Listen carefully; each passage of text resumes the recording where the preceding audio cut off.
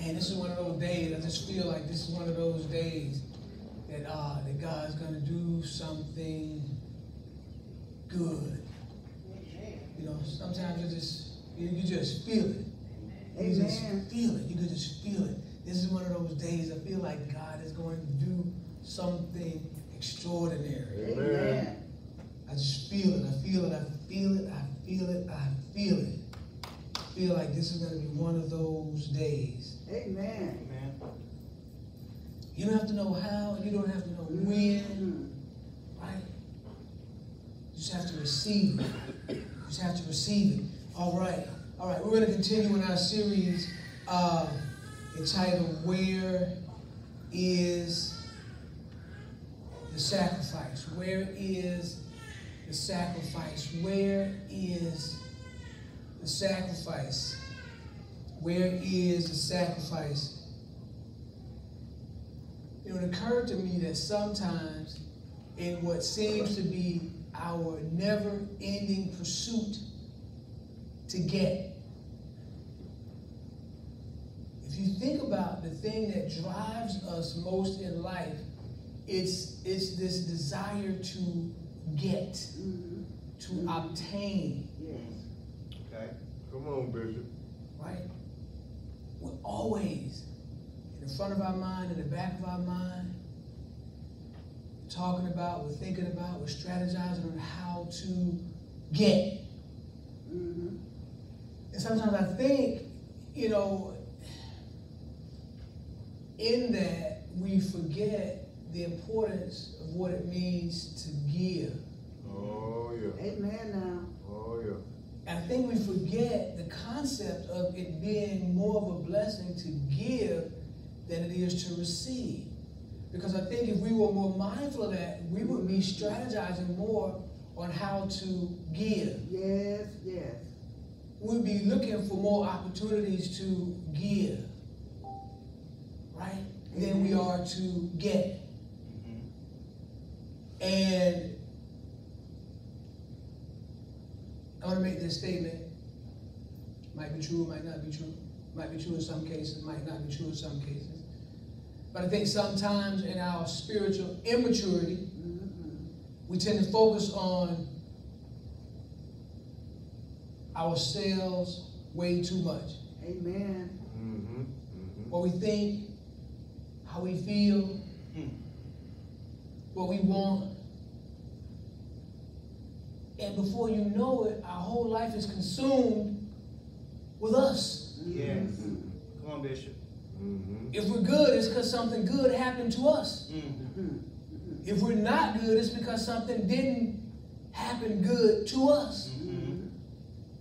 If we're upset, it's because something happened to us. All right. And rarely do we find ourselves on a high or low as a result of life happening to somebody else. When's the last time you genuinely just felt good because good was happening to somebody else? Wow. I mean, did it make you feel good? When was the last time you were able to sleep at night because somebody else was having a good sleep at night? But when was the last time you were brought down because of what somebody else said, or what somebody else did, or what somebody else thought? And it's interesting to me that even as believers, we're so motivated either on what we can get rather than what we can give. All right. We're more motivated by what we feel than what somebody else feels. We spend more time thinking about ourselves than we do thinking about anybody else. I'm talking about believers. Yes, yes. Spend more time praying to God for us than we do praying to God for anybody else. Come on, Bishop. And God can bless us, and we'll still be praying for Him to bless somebody else when we were the ones designed to be the blessing. Yes, yes. But we miss the moment because we're so self-centered. And we don't want to take that look in the mirror, right? We want to say it's always somebody else's fault. It's always somebody else's doing. It's always the way somebody else feels. It's the way somebody else thinks. No, sometimes it's us. So the concept of loving a God who you can't see. I think it was Apostle John who said, how can you, so you know I'm not talking to non-believers. Come on. How can you love a God who you can't see if you can't love your brothers who you can see? That's right. How can you want a blameless God to not judge you when you're constantly judging someone else? That's good, Bishop. How can you expect to be forgiven when you rarely forgive?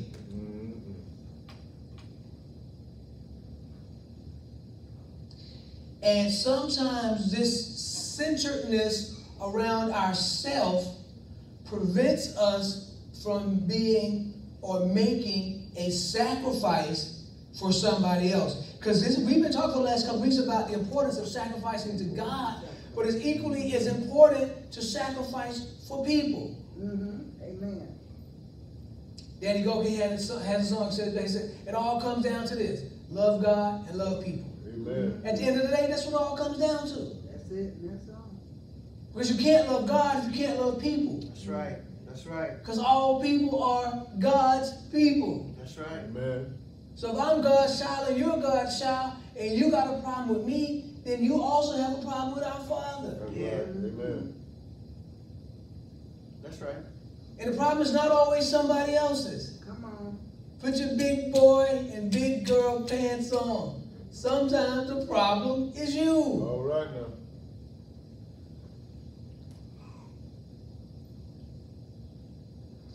Because we're missing an opportunity to sacrifice for the sake of somebody else.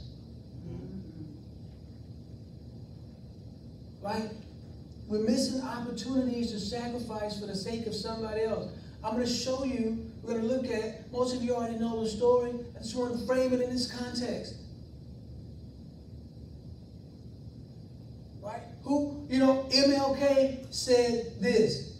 I'll never forget this. He said a lot of things that most of us, if we're lucky, we would never forget. But one thing he said that stuck out to me, he said, if a man hasn't found something he's willing to die for, he isn't fit to live. Right now.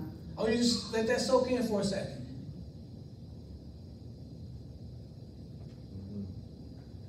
He said, if a man hasn't found something he's willing to die for, he isn't fit to live. In other words, if a man hasn't found something that means more to him than himself, then he's missed the point of this life. That's right. Amen. We're living this life as a result of somebody who says, I love you more than anything, and I'm willing to give up everything to show you.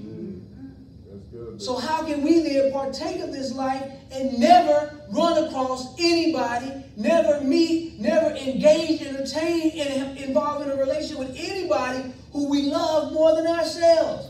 And I'm not talking about your children. Come on now. Amen. Amen. That don't count. Amen.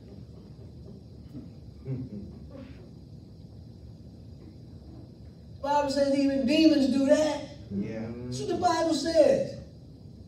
When I die for my kids, you should. You brought them here. Amen. Nobody. That was about to be graphic. Let me pass on that. I'll just say you brought them here and you can figure out the rest of it.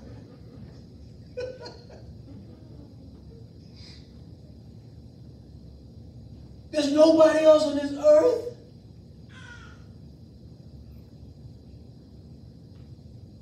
that you love that much. All right, let's go to 1 Samuel chapter 20. 1 Samuel chapter 20. You can go to verse 1.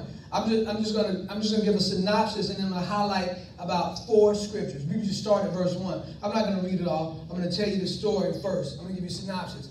So Saul is king currently, and the prophet Samuel had prophesied to Saul that he would not be king much longer because God was displeased with him. And God had chosen another person, a man after his own heart, to be king. Now, Saul did not accept this.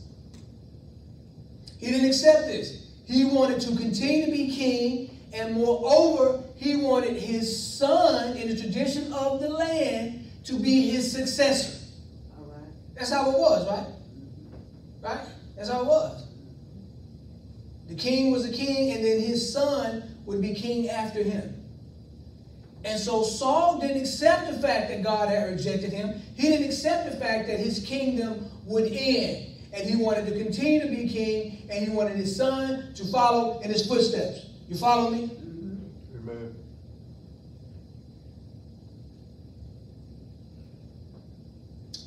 But God had a plan for another guy. God had decided David would be king. God had decided David would be king. And so this animosity between Saul and David, and it starts, not just because of prophecy, but ultimately is fueled because of the prophecy. Right? Jealousy starts, hatred is born, hatred is a manifestation of jealousy. You got to be jealous. You rarely hate somebody without at some point being jealous of them first. Right? Hatred is a byproduct or a more mature manifestation of jealousy. And so we know that Saul was jealous of David. David gained favor with the people. David was more successful in battle. And so Saul, but more importantly though, the undertone is Saul saw David as a threat to the throne. Right. And even in chapter 23, Jonathan said to David, "You're going to be king. I'm going to be right beside you. Even my father knows it." Right? And so sometimes you find yourself under attack. You can't figure out why. And it's spiritual, and you fight it naturally, and you continue to lose or don't feel like you're gaining any ground because you're fighting people when you should be fighting spirits. But in our spiritual immaturity, we're so focused on what somebody did to us. Come on, Bishop. We stay so focused and centered on us. Well, this makes me feel a certain way. I've been saying for years, and I probably keep saying, the older I get, the more I say it. Who cares what you think? If we cared less about what we think, we would be more focused. And demons are manipulating people and attacking us, and we're not always seeing the victory because we're fighting the people instead of addressing the spirit. We say it in church and it sounds good, and we'll make a bumper sticker and we'll hashtag it for a while, and then you go right back to being mad at a person and stop forgetting about the spirit. That's right. That's good, Bishop.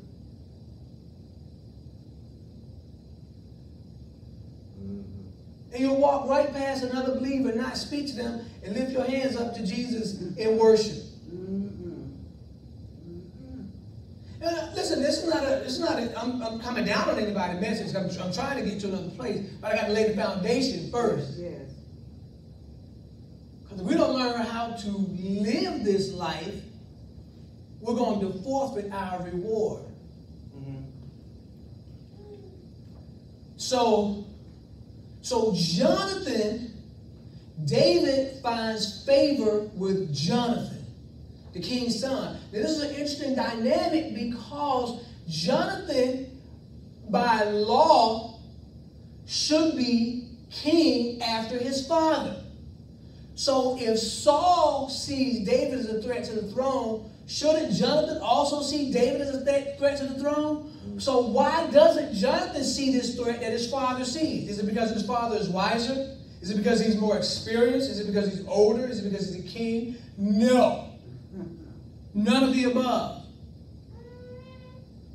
It's because Jonathan is being led by the Lord. Amen. And Saul is being centered around himself. That's good.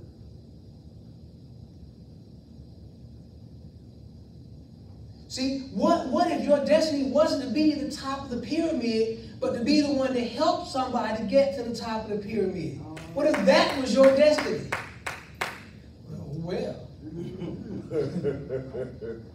That ain't God. That can't be. I should be the top of the pyramid.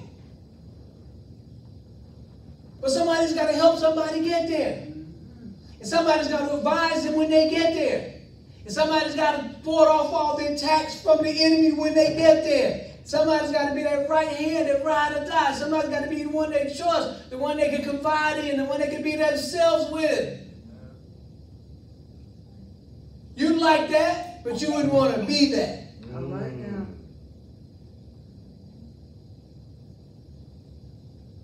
Scottie Pippen's still one of the top 50 players of all time. Amen. That's right. I mean, legitly. That's right. I mean, the top 50 players, he's still one of them. Everybody can't be Michael Jordan. Somebody's got to be.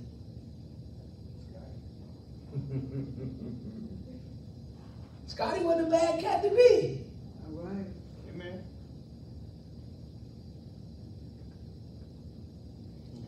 So David is trying to figure out, and he is heartbroken at why the king is so hell-bent on killing him. What have I done? David doesn't get it. David is so sensitive, and he is just distraught. Why is Saul? I love Saul. I honor Saul. I respect Saul. All of it was true. But why is he so hell-bent on killing me? Because he sees you as a threat. And rather yield to the will of God, like some people, he's resisting like other people.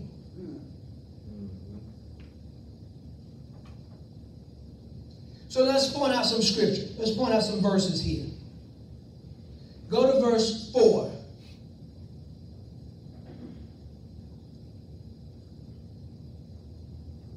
So Jonathan says to David, whatever you yourself desire, I will do it for you. This guy is totally submitted to David. Totally committed to David. Totally willing to serve David. Whatever it is you yourself desire, I'll do for you. Go to verse 9.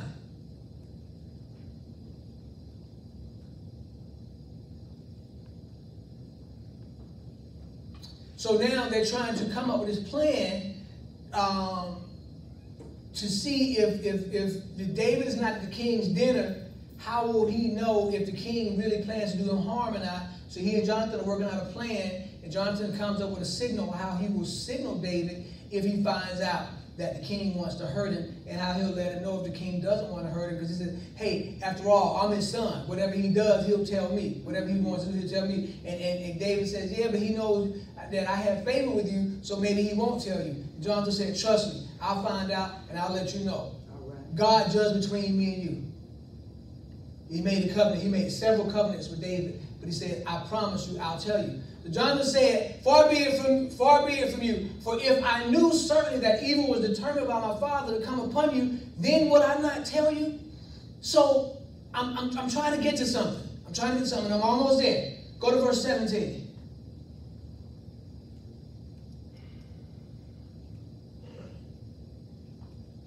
Now Jonathan again caused David to vow because he loved him, for he loved him as he loved his own soul.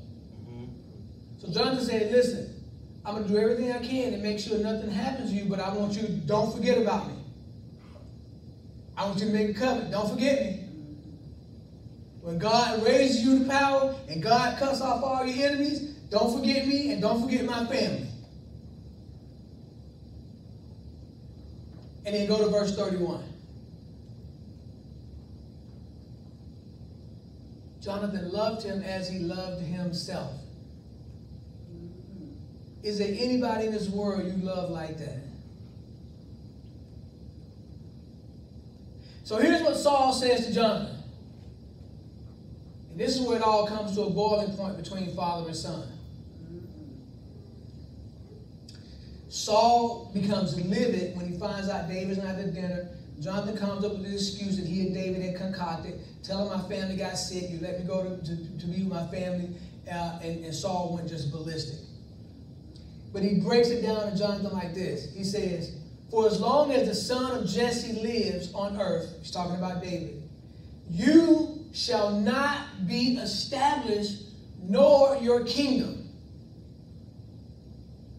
As long as David lives, you and your kingdom will not be established. In other words, God has a plan for David. That plan is going to supersede my plan for you. And so as long as David lives, then you're going to not reach the place that you should.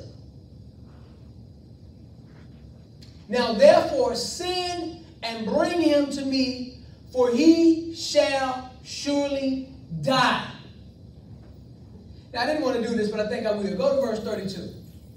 He said, bring him to me. Look, enough of this. Enough of this. As long as this dude is living, he is going to take your place. And I'm not going to stand by and let it happen. So bring him to me. I'm going to kill him. I'm tired of playing around with it. David's going to die. David is not going to be king under my watch. I don't care what God says. I don't care what the prophet says. I'm king and you'll be king after me. David's going to die. Because now Saul's tired of playing around, right? They're going back and forth and hemming and hawing. And Saul knows that Jonathan is trying to cover for David. He knows David is using Jonathan, according to him, to escape him, and he's tired of playing. Bring David to me. I'm going to kill David. That's the end of it. And Jonathan answered and said to Saul, his father, why should he be killed? What has he done? Now, here's a problem. Because nobody questions the king. All right.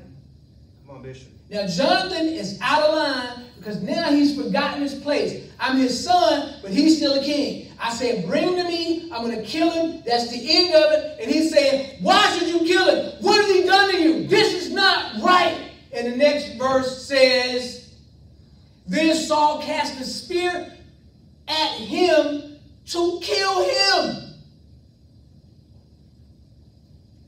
Jonathan. By which Jonathan knew that it was determined by his father to kill David. So Saul is so furious that he takes his spear and tries to kill his own son. He wasn't playing. He threw it at him. Then he goes on to curse him out in biblical language. He does. In biblical language, he goes on to curse out his son. But what's more important, he tried to kill him because he is so blinded by his own ambition, he's determined nothing's going to stop him. Which brings me to the point of the message. Jonathan sacrificed his life, his legacy, and his family for David. And typically the only other person we reference in a framework of doing anything remotely related to Jesus, typically in the Bible, is Stephen.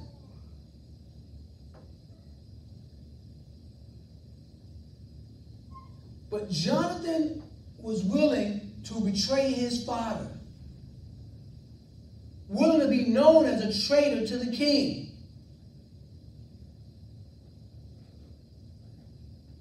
Willing to be looked at as one who would turn against his own blood. Sacrifice his legacy. His father has made it clear, in case you don't get it. As long as David is living, you won't be king. He's willing to sacrifice the kingdom. That's his legacy. So what is it about David?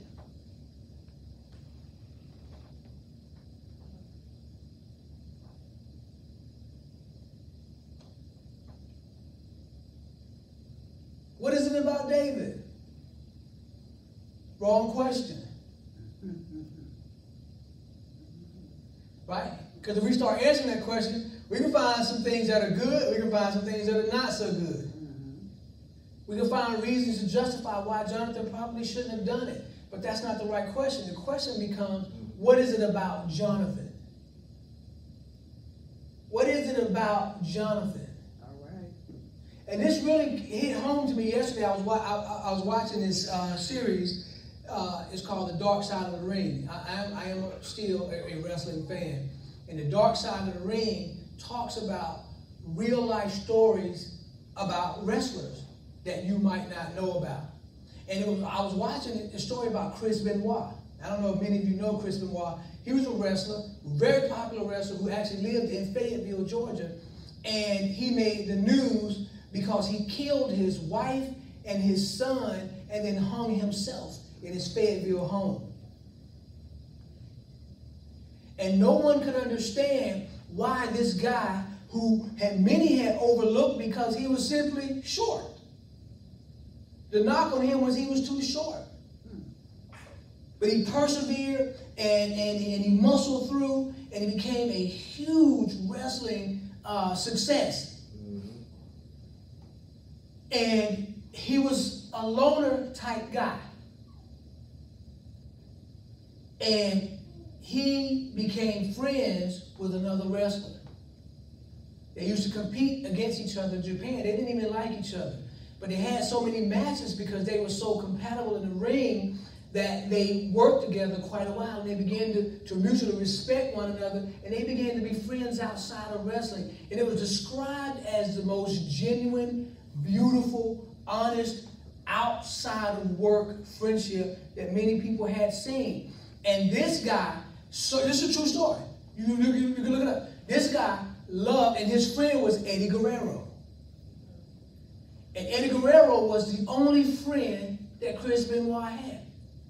And Chris Benoit loved Eddie Guerrero so much. They did everything together. They were inseparable. He was the only person he trusted, the only person he talked to. And Chris Benoit wasn't a believer. And Eddie Guerrero was a believer. And Eddie Guerrero would preach to Chris Benoit, and he gave him a Bible for Christmas. And they were like brothers.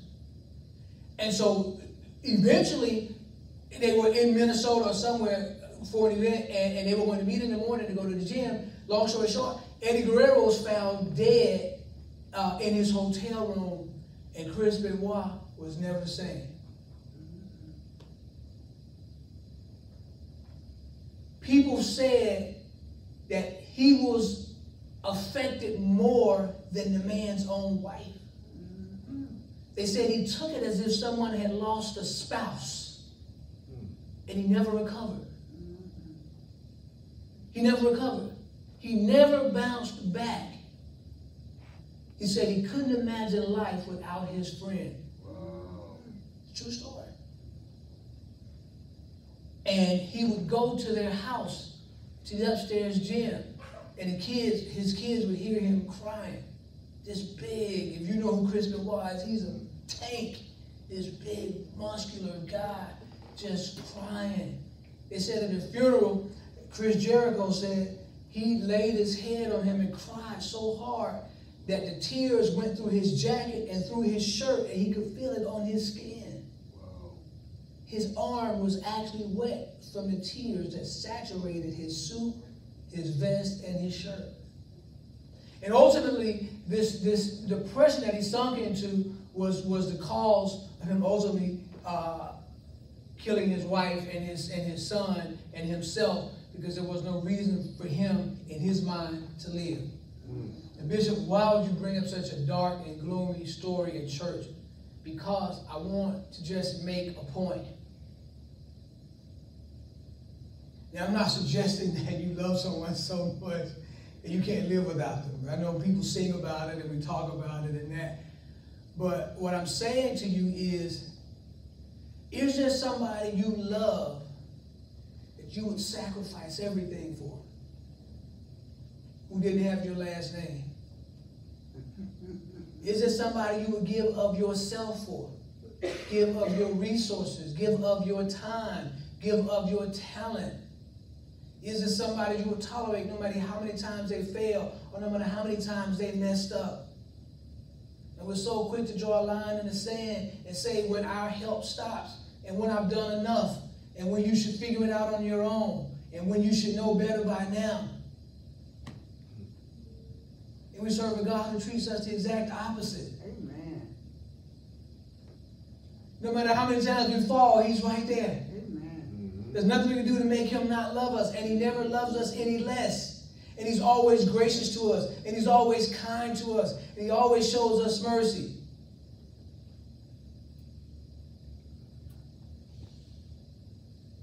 And I'm just saying, at some point in this life, while you're living, you got to learn to love somebody besides yourself. Amen. Yeah. That's all I'm saying. Amen. I'm just saying, you got to love somebody besides yourself. Amen.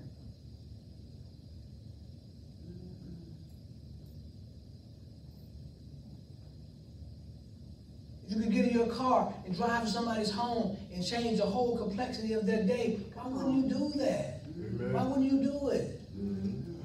Well, because there we go. That's why. Because That's right. But when you pray, you want God to stand at attention.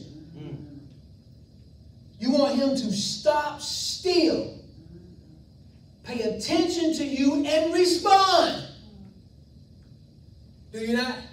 Amen. I know I do. Yes, sir. Ever since I lied in church, when I pray, I want God to hear me speak. Amen. I want him to send and answer. And I be working my faith like never before. I don't be talking. I'm from in here. I just be on the word, because I know God hears the word, and I know he has to respond to the word, and I know if he said it, he can't lie. So I just hold him accountable to what he says when I want something from him. Amen.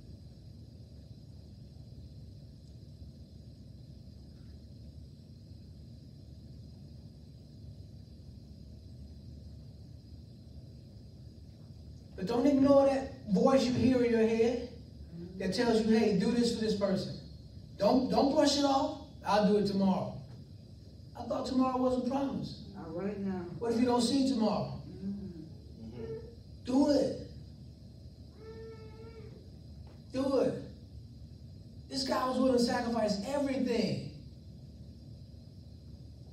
Let me tell you something. There's no greater feeling, I don't believe, in this world, or one of the greatest feelings in this world, is to see somebody get blessed and then say, you know what, I thank God for using you to help me get there. All right now. Because then you know if you've never done anything right in your life, you did that. You did. God used you to have a kingdom impact on somebody else. And if we're not doing that, then what's the point? Amen. What's the point? We live in the what? Get a car? It don't make you happy? Amen. I got several of them. That's not the source of my happiness. Last Sunday, I thought I was going to die. True story. I didn't know what was happening to me. I looked at my wife. She looked at me. My wife was looking at me like, she was like, you want to go to the hospital? This is last Sunday. I had a really rough week, man. Physically, I had a rough week. And I felt so bad. My wife started praying.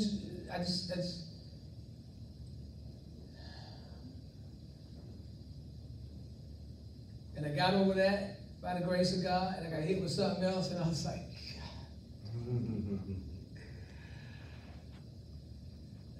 I was miserable most of the week. I don't think I really got any real relief until probably yesterday. I had a really miserable week. So what if I put off? I'll do it tomorrow. If you don't let somebody know you love them today, what was the point of you living? Amen. Amen. What was the point? Amen. You to have a good meal? The nice car don't stop you from being stuck in traffic. That's good, right there. That's good. And until they make one that can rise above the traffic, they're all the same. They're all the same. Bill Cosby, in the height of his career, he pulled up at the award show and everybody was waiting for him. These limousines were coming, and it was like, that's not him. And he was like the keynote speaker, and it was like, that's not him. And I'm talking about Bill Cosby at the height of his career. And it was just like, everybody was just waiting, where's Bill Cosby? And every limousine that pulled up, they assumed it was Bill Cosby. And there was a cab that pulled up and nobody paid attention. And Bill Cosby got in a cab and walked past everybody. And somebody said, he's in there. How did he get in there? Where did he come from? He said, I came up in a cab. And everybody was looking at the limousine. I walked right past him. And they said, why did you come up in a cab? Where do you expect you to come in? He said, because I'm Bill Cosby. I'm Bill Cosby in a cab, just like I'm Bill Cosby in a limousine. Okay.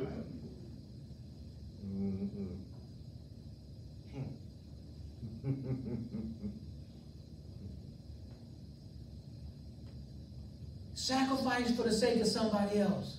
That's kingdom work. Somebody needs to know you love them.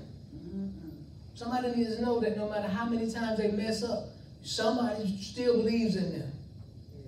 Somebody needs to know no matter how hard it gets, somebody's praying for them. Somebody's got their back. And if it don't start with the church, where does it start? Amen. Where does it start? Amen. And I get it. I get tired too sometimes. The Bible says, do not become weary, well doing, for the proper time you reap a harvest if you do not give up. We can't give up. We have to be the ones who continually forgive, continually love, continually give, continually support, continually. So when people are hurting, they come. When people are sick, they come. And when they can't come, they watch. And we impact their lives because we consistently are concerned about the kingdom. Amen. Amen. Amen. Let's go.